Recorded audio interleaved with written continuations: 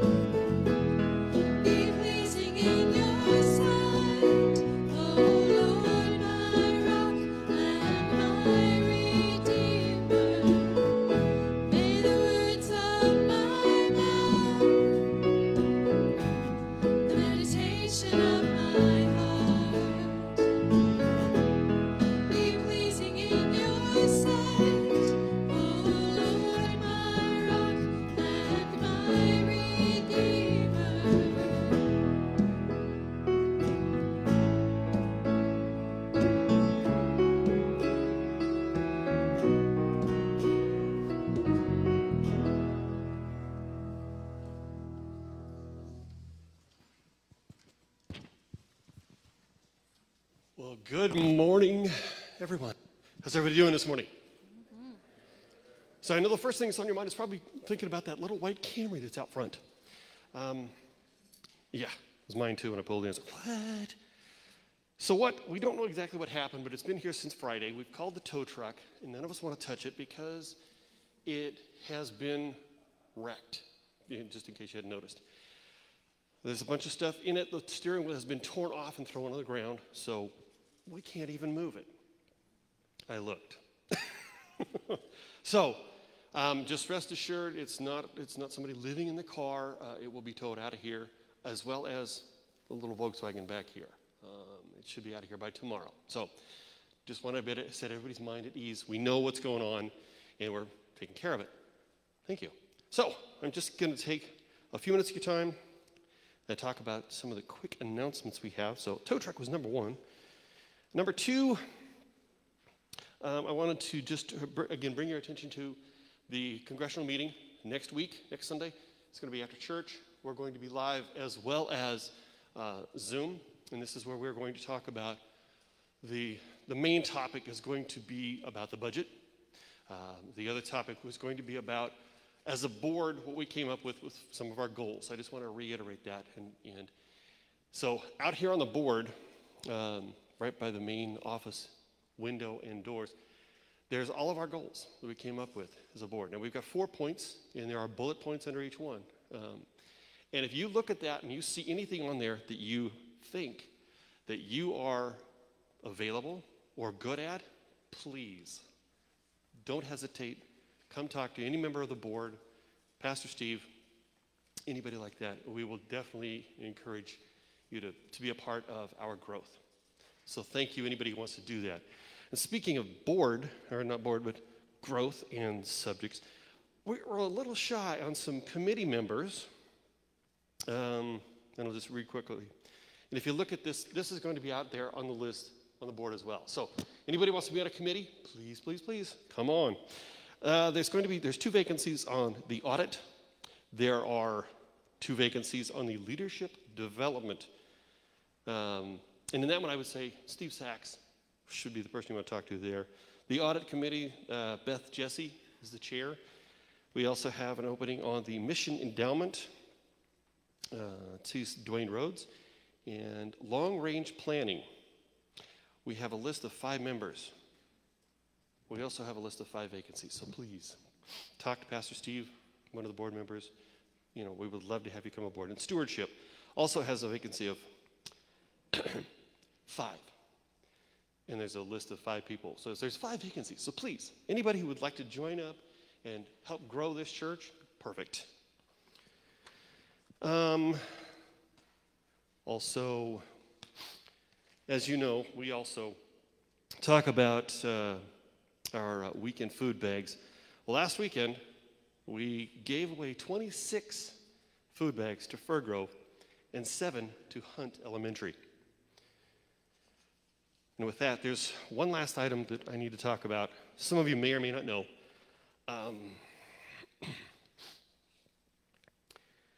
Shannon.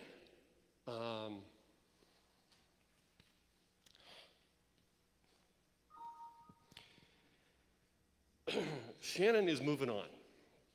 She has found another opportunity in her life, and she's going to take advantage of it. And I just want you to know that I wish her well. I'm going to miss her. A letter will be sent out to everybody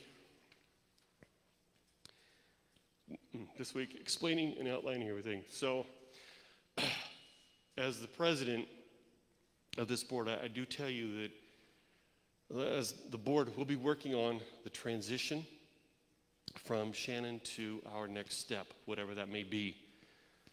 So bear with us. We just want to thank Shannon for everything that she's done for us in our church and our youth and our family directing. It's not easy to see people go, but we understand that there are other things out there that people need to pursue. When God calls you a place, you got to go, or He'll let you know you're going the wrong direction. So with that, I'm going to turn it over, and I'm going to be quiet now and go back in my corner.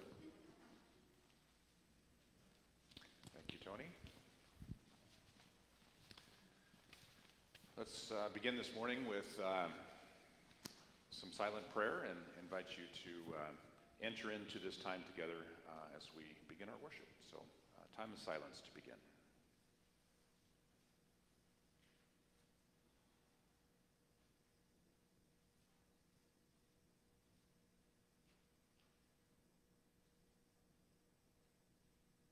Lord, we give you thanks for this day and this chance to come together again in your name and to come to you with prayer and singing our praises and the chance to hear your word this morning. So we give you thanks. We pray for your presence with us. In Jesus' name, amen. I invite you to stand as we begin our worship with our confession and hearing the good news of God's forgiveness for our sins. And as you're invited when you come up for communion, this is our baptismal promise that we hold on to. So if you wanted to make the sign of the cross in remembrance of your baptism and the hope that we have in that and in Jesus' name, you're welcome to do so. Blessed be the Holy Trinity, one God, who creates us, redeems us, and calls us by name. Amen. I invite you to join me as together we confess our sin in the presence of God and of one another. So let us pray. Most merciful God, we confess that we have sinned against you and your beloved children. We have turned our faces away from your glory when it did not appear as we expected. We have rejected your word when it made us confront ourselves. We have failed to show hospitality to those you called us to welcome. Accept our repentance for the things we have done and the things we have left undone. For the sake of Jesus Christ, have mercy on us. Forgive us and lead us so that we may walk in your ways, born among us, and reflect your love for all creation. Amen. Rejoice in this good news. In Christ Jesus, your sins are forgiven. By God's grace and mercy, you have eternal life. And so now you are invited to live as freed and forgiven children of God. Amen.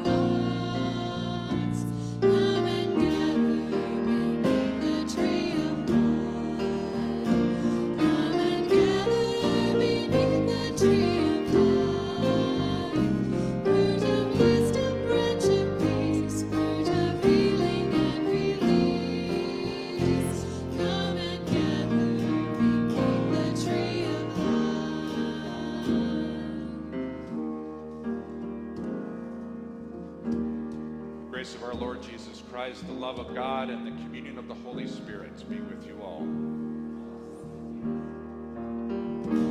In peace, let us pray to the Lord. Lord, have mercy. Christ, have mercy.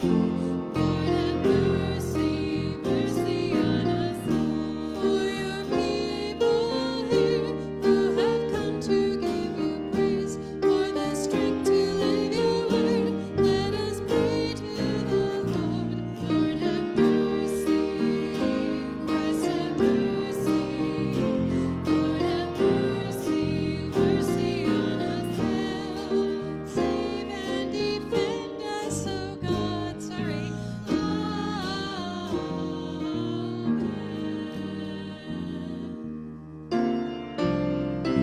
Come and gather beneath the tree of life. Come and gather beneath the tree of life. Root of wisdom, branch of peace, root of healing and release. Come and gather beneath the tree of life. Please be seated.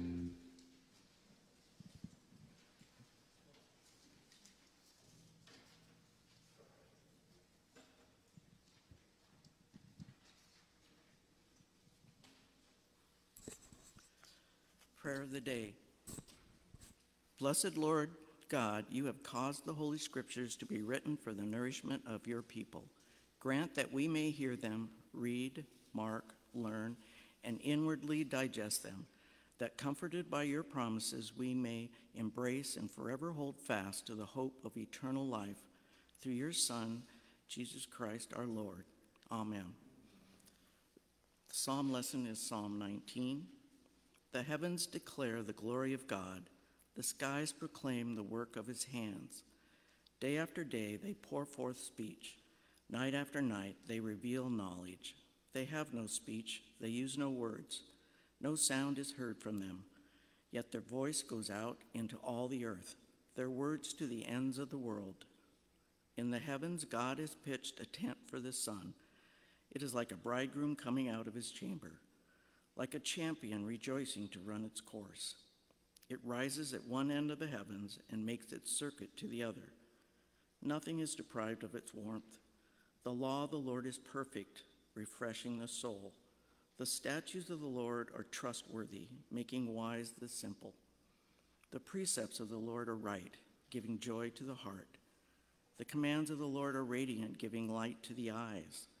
The fear of the Lord is pure, enduring forever. The decrees of the Lord are firm, and all of them are righteous. They are more precious than gold, than much pure gold. They are sweeter than honey from the honeycomb. By them your servant is warned. In keeping them there is great reward.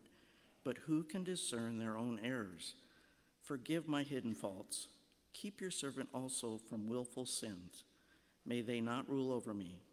Then I will be blameless, innocent of great transgression. May these words of my mouth and this meditation of my heart be pleasing in your sight, Lord, my rock and my redeemer. Introduction to the reading. The exiles have returned and rebuilt Jerusalem. Now Ezra the priest reads the law of Moses to them in the public square. When they hear it, they weep for their sins and for the long years in exile. But Ezra reminds them that the joy of the Lord is in your strength. The reading is Nehemiah 8, 1 through 12. All the people came together as one in the square before the water gate. They told Ezra the teacher of the law to bring out the book of the law of Moses, which the Lord had commanded for Israel. So on the first day of the 7th month, Ezra the priest brought the law before the assembly, which was made up of men and women and all who were able to understand. He read it aloud from daybreak till noon as he faced the square before the water gate, in the presence of the men, women, and others who could understand. And all the people listened attentively to the book of the law.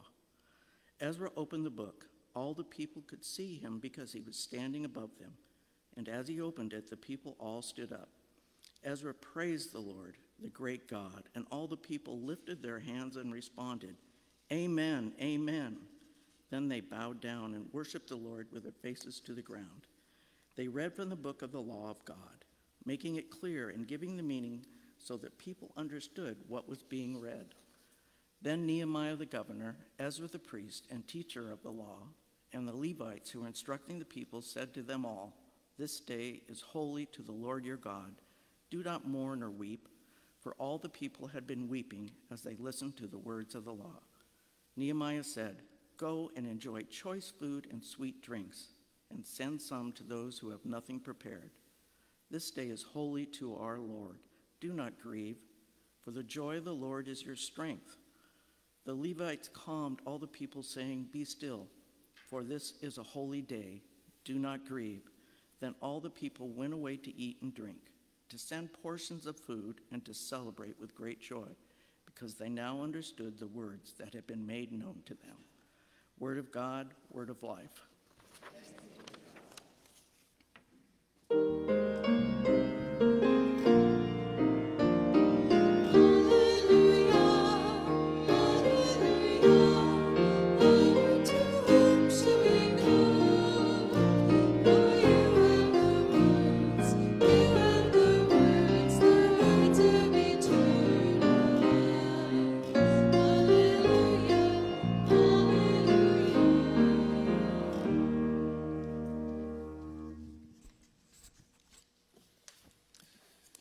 Our gospel reading today is from the 4th chapter of the Gospel of Luke, beginning at verse 14.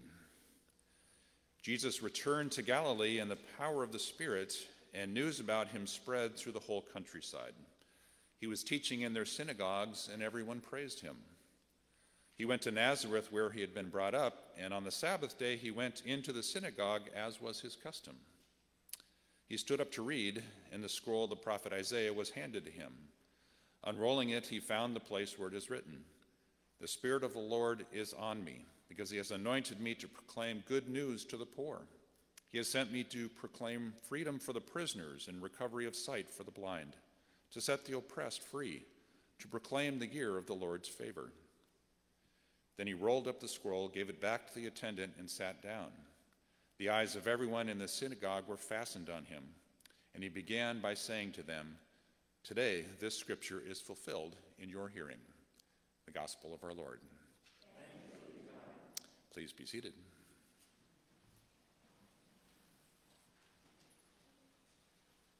Any kids want to come sit up front with me?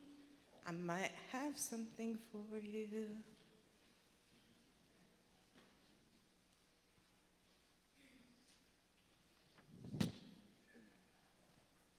Now, there's a big difference, right? I said I might have something for you. Did I say I promise I have something for you? There's a big difference, right? But if I would have said I promise, would that have made it more enticing? Why? What do you guys think? Promise is important? Yeah? Promises are important? It's a guarantee. Okay. What are some things that are promised?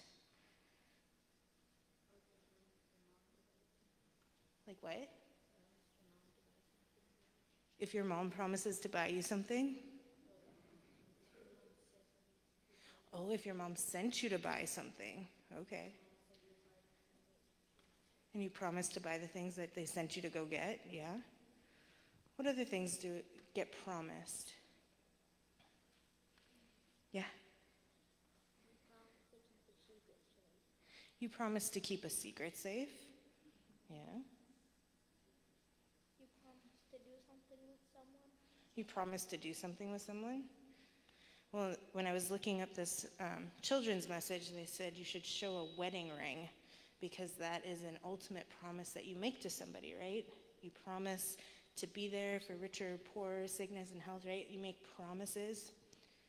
But do we as people always follow through on our promises? Do we always remember everything on the shopping list? Do we always keep those secrets safe? Not always, right?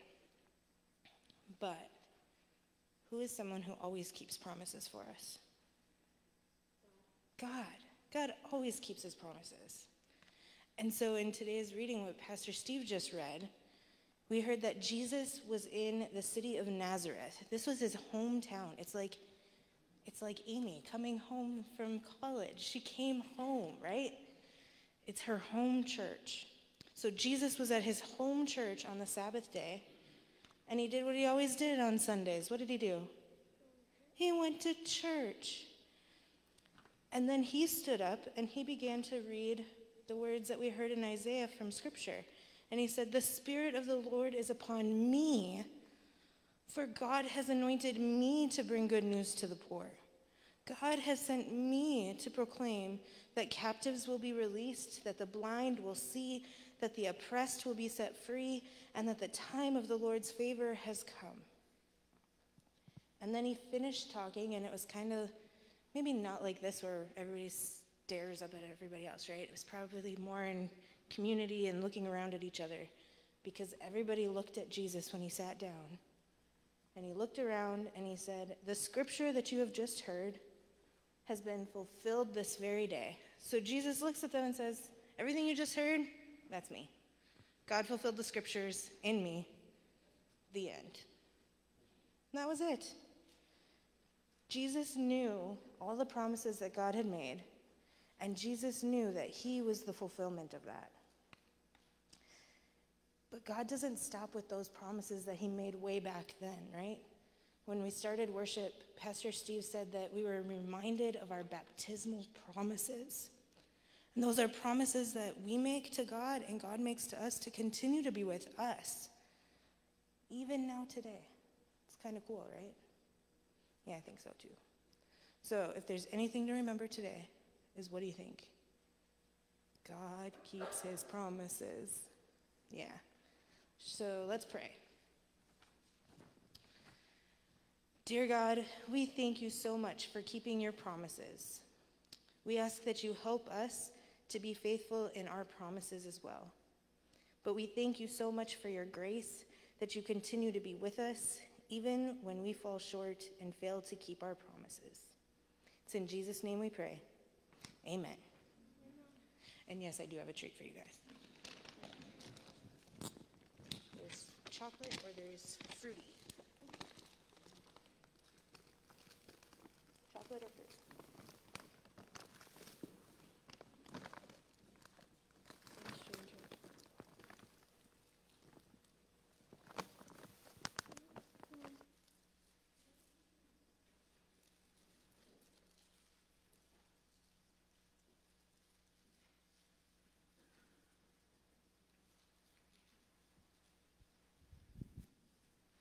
Thank you, Shannon.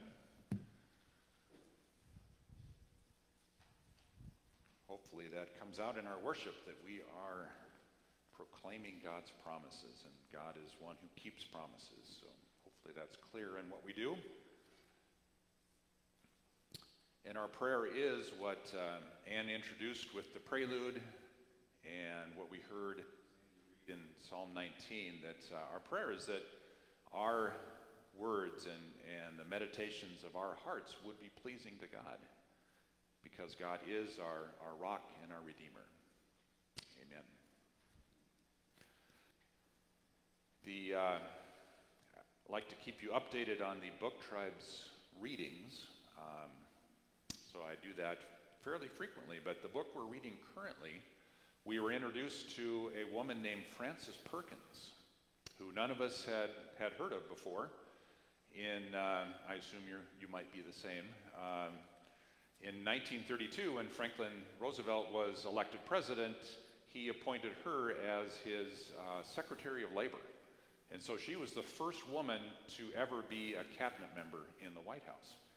She had a career in social reform and working for social justice, and she approached these her whole life with a spirit rooted in democracy and Christianity. So the book we're reading is about democracy, as we're all kind of wrestling with these days, but democracy and Christianity. She was simply moved to object to suffering and injustice. And the author goes on to say that conviction for action is the clarity of mind that lets you believe you can and you must act. That you can and must act and the inspiration of a positive vision. If any idea animated Frances Perkins and her peers, it was, she said, the idea that poverty in the midst of potential plenty is morally unacceptable in a Christian and in a democratic society. So if we believe that being a Christian means that we believe that poverty in the midst of plenty is morally unacceptable, where does a Christian come by this belief? And how do we come by the clarity of mind that lets us believe that we can and we must act? Where do we get the inspiration for a positive vision? Another person that we were introduced to, which we also had never heard of, was a man called Bayard Rustin. He was posthumously awarded the Medal of Freedom by President Obama in 2013, if I did my math correctly. He was a civil rights activist who worked with Martin Luther King Jr. His mentor was A. Philip Randolph. You guessed it, hadn't heard of him either. Both Rustin and Randolph were standing with Martin Luther King Jr. when he gave his I Have a Dream speech at Washington, D.C. And then after the march was over, Rustin went to congratulate Randolph. And the author tells us, the greatest moment of my life was when I saw tears roll down the face of A. Philip Randolph, he later said. To me, he was the giant. And to see this giant with tears in his eyes moved me to want to do everything I humanly could to bring about justice, not only for black people, but for whoever is in trouble. What moves us to tears? What would a Christian want? What would move a Christian to want to work for justice for those who are in trouble? In the prayer of the day, we prayed this morning, we prayed, you have caused the Holy Scriptures to be written for the nourishment of your people. Grant that we may hear them, read, mark, learn, and inwardly digest them, so that comforted by your promises, we may embrace and forever hold fast to the hope of eternal life through your Son, Jesus Christ our Lord. And does our hope for eternal life, does that extend beyond ourselves and to our neighbor? Especially our neighbors who are in trouble. Is eternal life a shared hope for the community? We might need to think of eternal life from a new perspective. And how do we gain a new perspective? Where do we get the inspiration of a positive vision? In our reading in Nehemiah this morning, the scribe Ezra stood up before the gathered people in Jerusalem and he read the book of the law of Moses to them. As they listened to scripture being read, the people were moved to tears. The Ten Commandments and the rest of the law of Moses is about living together in community. Nehemiah said to the people, go and enjoy choice food and sweet drinks, and send some to those who have nothing prepared. Do not grieve, for the joy of the Lord is your strength. Then all the people went away to eat and drink, and they also sent portions of food to those who had nothing prepared. They celebrated with great joy because now they understood the words that had been made known to them. Now they understood the words of Scripture. They gained a new perspective, maybe even a clarity of mind that led them to act, not only for themselves, but for their neighbor as well. All of this happened in the context of renewal and restoration. The people had come back from exile in Babylon. They were rebuilding the city of Jerusalem. They were rebuilding the temple that's at its center. And into this renewal, the scribes read Scripture and interpreted for the people who were eager to hear the word. God's word is at the center of this renewal, which encompasses the whole community and sends some to those who have nothing prepared. No one is left out of this renewal and this rejoicing. No one falls through the cracks.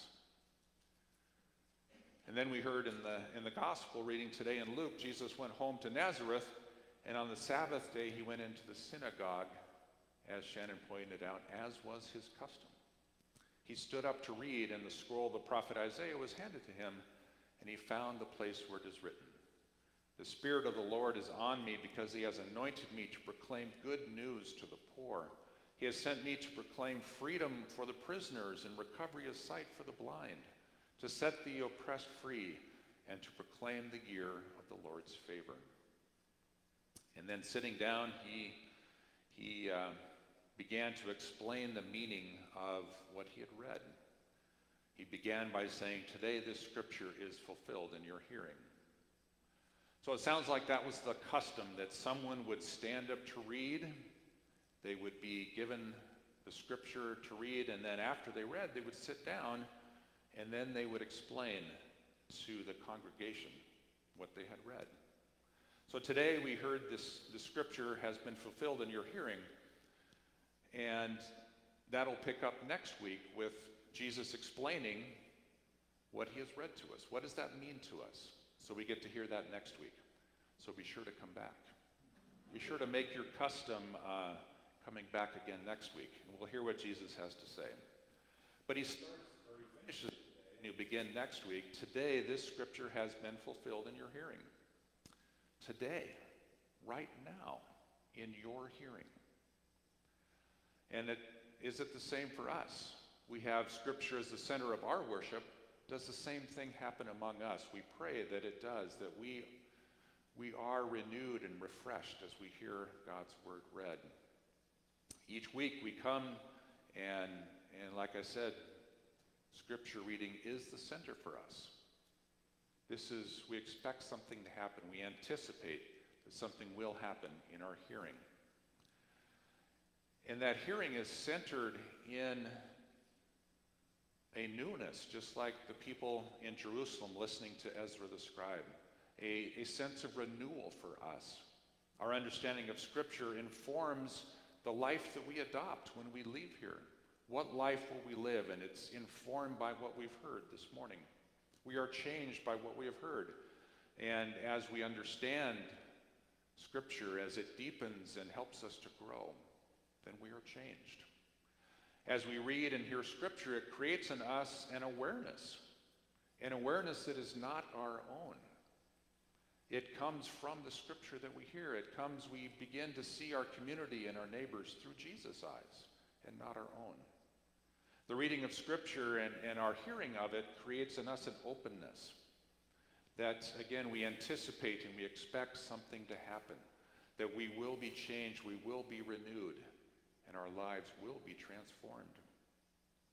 So I asked at the beginning, how do we come by this clarity of mind that lets us believe we can and we must act? Where do we get the inspiration of a positive vision, especially when the vision of everyone around us seems to be negative? Our concern for our neighbor, particularly those who suffer, is not separate and distinct from our faith and our worship here together, especially as we hear Scripture read. Our hearing Scripture read informs what we think about community and about justice. This new thing that is created in us comes from our hearing of Scripture. In the context of the renewal of community life, Nehemiah tells us to celebrate the newness of God and to think of others. And in the gospel, Jesus proclaims hope for the future, especially for those who need hope, who need that good news. He is proclaiming the coming kingdom of God where all things will be made new, where there will be no more crying and no more pain. Jesus says this word of hope from the prophet Isaiah has been fulfilled today in your hearing, in the Word made flesh. This is the good news that we come to worship and we hear each week. And as the weeks pile up one on top of another, then we are changed. We are renewed by the Scripture that we hear. Today, this Scripture is fulfilled in your hearing and in me, Jesus says. And next week, Jesus will tell us what this means for us, so that we too will come to understand the words that have been made known to us. Let us pray.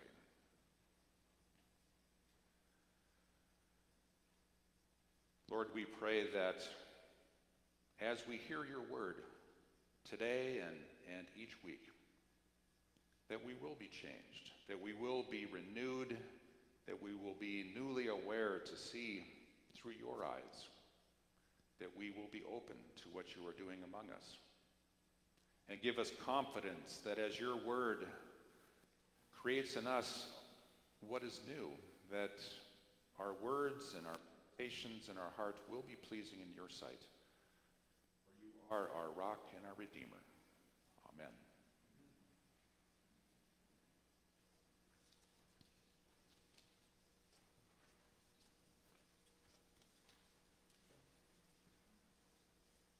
Please stand.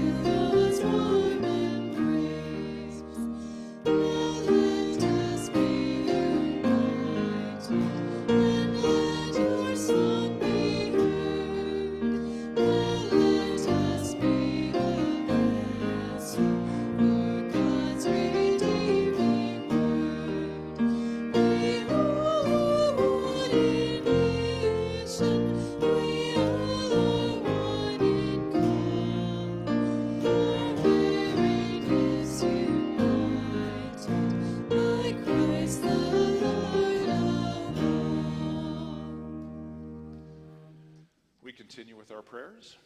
The Spirit of the Lord is poured out upon us in abundance. So we are bold to pray for the church and for the world and for all that God has made. Let us pray. Gracious Lord, you reveal yourself to us in the reading of Scripture.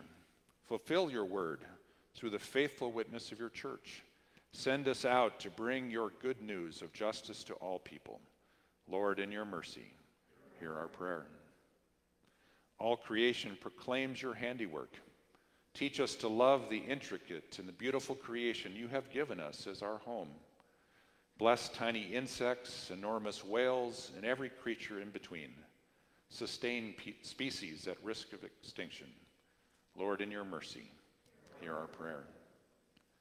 You, Lord, are the Prince of Peace, and you lead us in the ways of peace.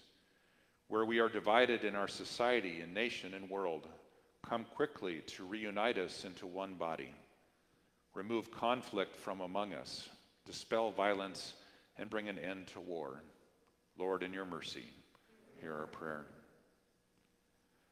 As Jesus provided abundantly in a moment of need, provide abundant gifts of healing for those in need this day. We continue to pray for Chuck and Carol, for Mike Deal, for Julie and Chris, for Debbie Mervick. And now you are invited to offer your own petitions, either out loud or silently in your hearts.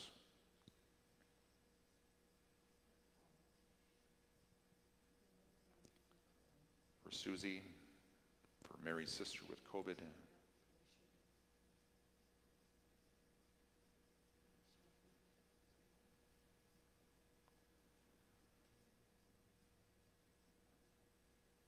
Lord, Lord, provide abundantly for all who are hungry or thirsty, for all seeking shelter, and all who seek peace. Lord, in your mercy, hear our prayer. In thanksgiving, we lift before you the saints from whom the promise of salvation has now been fulfilled. Tend to those who mourn. We pray especially for Frank and Jason and Courtney and their family at the death of Penny this week. Lord, in your mercy, hear our prayer. Build up the body of Christ in this place. Bless the variety of gifts in this congregation. Empower us to freely welcome and deeply value each person who enters into worship and ministry among us. Lord, in your mercy, hear our prayer. And since we do have such great hope in your promises, O God, we lift these and all our prayers to you in confidence and faith through Jesus Christ, our Savior and Lord. Amen. The peace of God, which passes all understanding, be with you always. The Lord be with you. Still also with me. We got to fix that, I think. Lift up your hearts.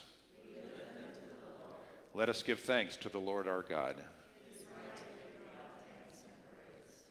It is indeed right, our duty and our joy, that we should at all times and in all places give thanks and praise to you, Almighty and merciful God, through our Savior Jesus Christ.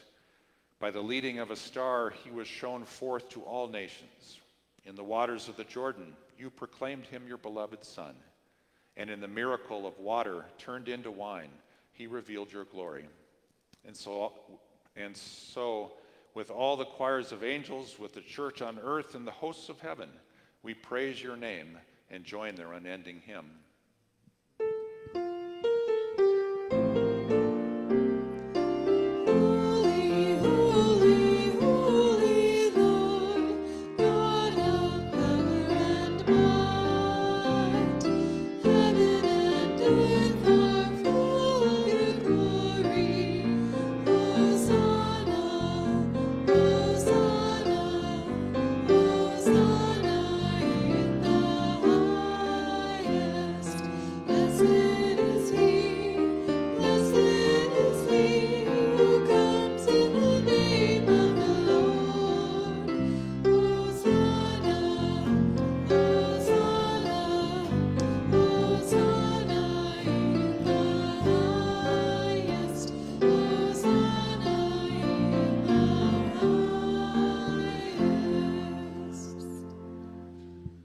The night in which he was betrayed, our Lord Jesus took bread.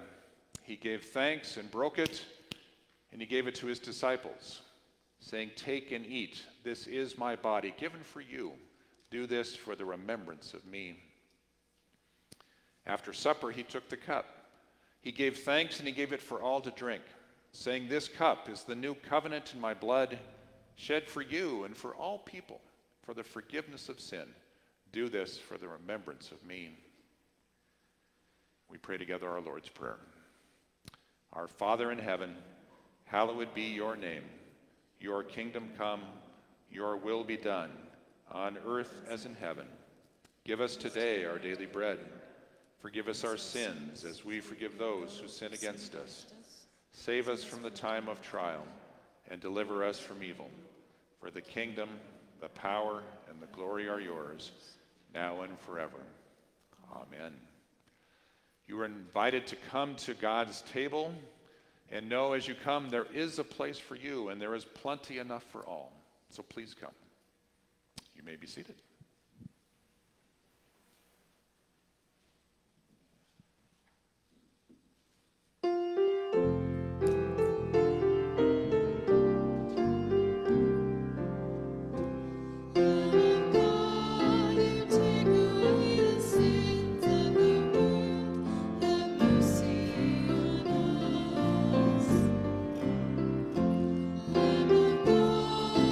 Take away the sins of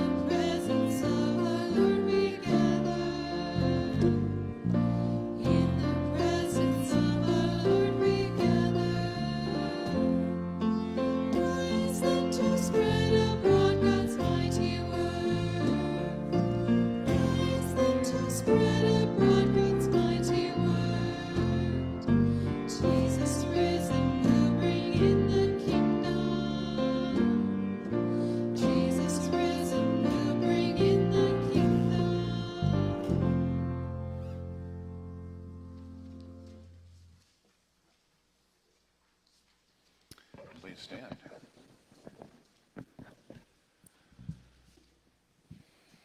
The body and blood of our Lord Jesus Christ strengthen you and keep you in his grace. Amen.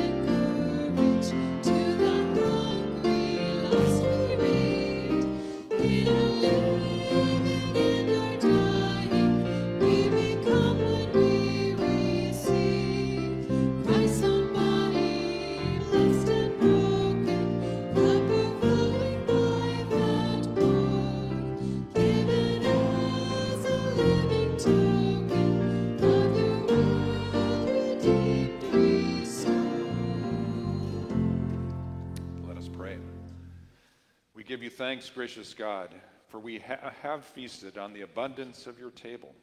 Send us to bring good news and to proclaim your favor to all. Strengthened with the richness of your grace in your Son, Jesus Christ. Amen. The Lord bless you and keep you.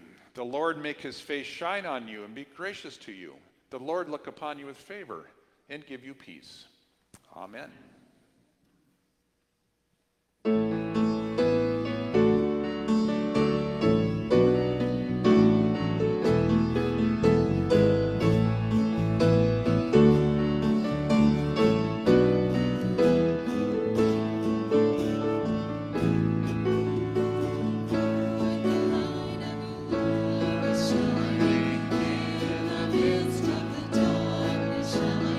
Jesus, light of the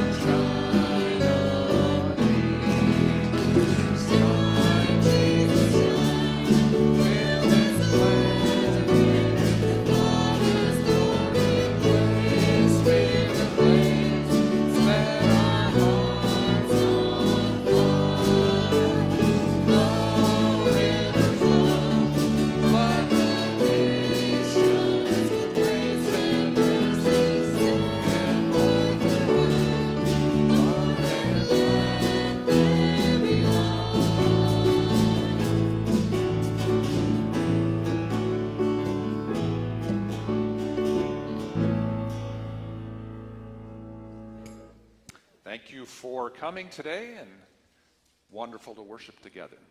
Now go in God's peace and rejoice in Jesus Christ, our Savior.